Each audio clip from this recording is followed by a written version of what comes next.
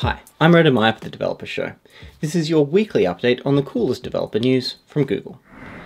The Android 11 Developer Preview 3 build is now available.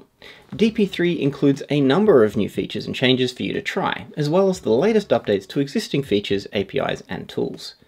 That includes updates to the App Exit Reasons API, ADB incremental support so you can install 2GB plus APKs from your development computer to your Android 11 device up to 10 times faster, wireless debugging, and data access auditing updates. If you're already running a developer preview build, you'll receive an OTA update, and it's available by manual download and flash for Pixel 2, 3, 3a, or 4 devices. Visit the Android 11 developer site for details, and let us know what you think. After a successful time in beta, Google Fonts for Flutter version 1.0.0 is now ready for prime-time use on Android, iOS, web, and macOS. Google Fonts enables you to easily experiment with and use any of the fonts from fonts.google.com in your app. We've minimized the work needed to pre-bundle a font and also kept it compatible with dynamic font loading, so you don't have to change your code if you decide to pre-bundle. Check out the Getting Started guide to learn how to include fonts in your app via text styles or text themes. The dramatic increase in remote devices brought on by the move to remote work makes securing devices even more important. That's why G Suite is introducing 6 new device data and user controls to help G Suite customers stay secure. These include the ability to manage and configure Windows 10 devices through the admin console, a new Data Protection Insights report in beta to help you prioritize your security efforts and focus on the most relevant data types for your organization, and lots more.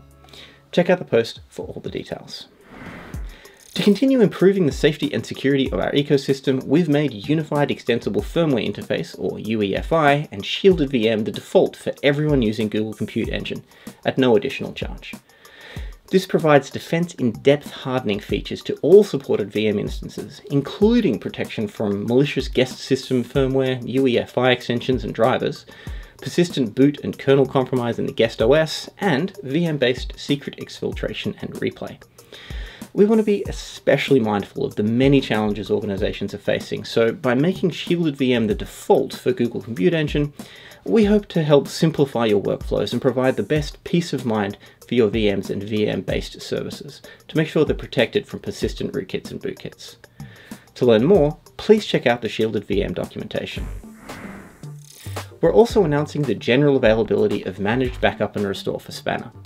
This can help you achieve high business continuity and add data protection without much management overhead by providing protection against user or application errors that result in logical data corruption.